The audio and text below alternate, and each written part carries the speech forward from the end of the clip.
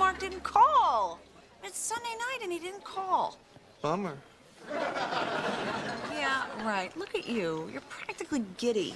No, I'm genuinely sorry the Mark thing didn't work out. Look, Rach, I want only good things for you. Wait a minute. Why don't you just call Mark? I mean, who says you have to sit here and wait for him? You've got to make stuff happen. Yeah, but you don't want to seem too pushy. Honey, it's not pushy. He gave her his home number. What? He gave you his home number, as in, like, to his home?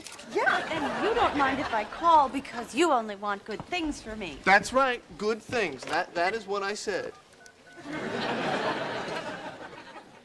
Hello, Mark? Hi, it's Rachel Green. Oh, no, don't you apologize. Yeah, I'll hold. He left my number at work. He was going to get it, but he was helping his niece with her report on the pioneers. That is so made up. Yeah, oh my God, tomorrow? No, it's perfect. Oh, God, thank you so much. Great, bye. I got the interview. Oh, yay! There you go. He even offered to meet me for lunch and prep me for it. Oh, that is amazing! Yeah, well, if I know Mark, and I think I do, I'd expect nothing less. I gotta figure out what I'm gonna wear. High collar and baggy pants say I'm a pro. Yeah, right. Okay, I'll see you guys later. You go get 'em.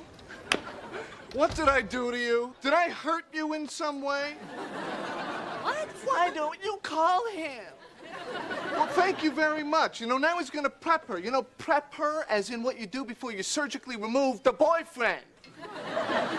Are you crazy? Oh, am I? Am I out of my mind? Am I losing my senses?